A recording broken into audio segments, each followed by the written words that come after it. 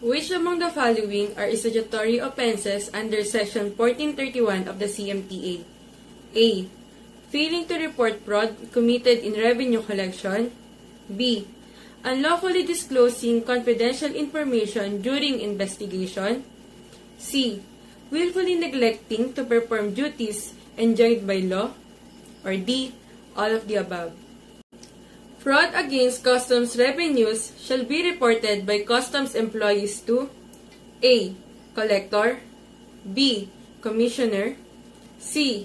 Secretary of Finance. Or D. President. No substantial penalties are imposed on error in goods declaration when A. There was no fraudulent intent.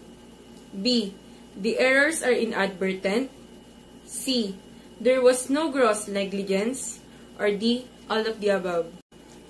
Which of the following statement is true? A. To generate revenue, BOC may impose penalty on errors in goods declaration. B.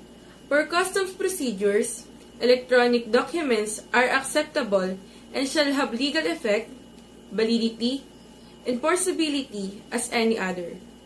C. Parties should always transact business with BOC directly. Or D. All of the above. Regarding application of information and communications technology, the BOC shall A. Exchange trade information in the national and regional level.